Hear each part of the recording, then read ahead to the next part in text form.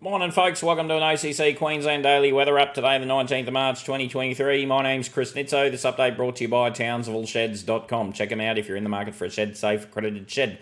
Alright, we've got a few showers around northeast Queensland, quite a few showers around northeast Queensland. Nice, cool and cloudy up there in the northeast today.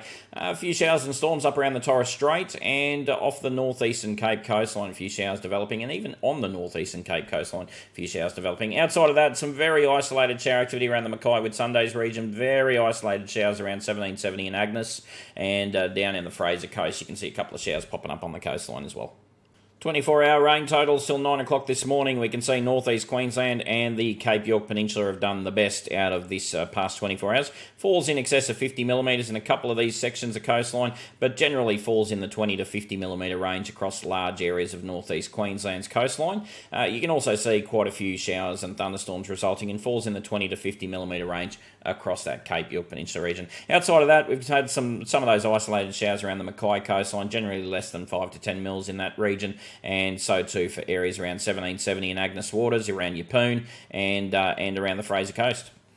Right, so we've had a weak surface trough hit the coastline in the last 24 hours around northeast Queensland. That surface trough will continue tracking westwards over the next 24 hours and will impact the Northern Territory tomorrow. We're expecting to see another surface trough. You can see this massive cloud and rain out here. This is going to push westwards over the next 48 hours or so. So the expectation is we're going to see another surface trough impacting North Queensland on Tuesday. Bit of a gap in between then and now, and we've got another low pressure system located in between New Caledonia and Vanuatu. It's going to track north today before shifting west tomorrow, and it's going to start pushing west across the Coral Sea. You can see there's about a 30% risk, thanks to meteorologics.com, with that this system will push all the way to the west and up into Cape York Peninsula or the far northern parts of far north Queensland as we progress into the end of the week or over the weekend. That means there's a 70% chance it won't do that and it'll just die or push away to the southeast. And if you want to know more about that, why don't you head over to our subscription service at join.ozcyclonechasers.com.au, where we hypothesise and speculate about what's going to likely happen over the longer term period. join.ozcyclonechasers.com.au.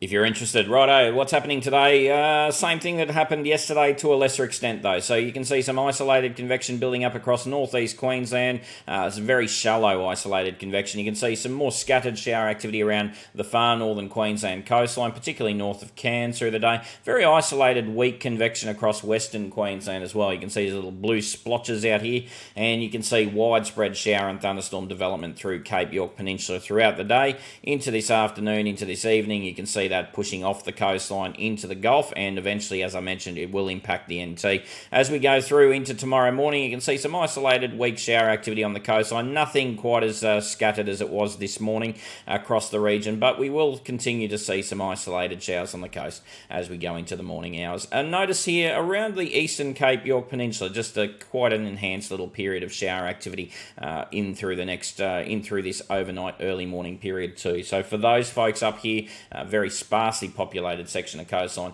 there will be quite a bit of shower activity maintained. For the rest of us, much more isolated. Boaties, stay inshore, stay in the creeks because southeasters are pretty well established at the moment. 20 knots is the general consensus right across the coastline. They're sustained winds, so gusts are going to be up around 25 to 30 knots. And the only place that has a bit of an exception there is southeast Queensland. You can see anything south of the Fraser coastline, those southeasters are a little bit weaker and a bit more easterly as well. So that's probably the only exception. That's probably the only place you'd bother trying to fish over the next 24 hours. The rest of you, stay inshore, stay in the creeks. Have a good day. Talk to you tomorrow.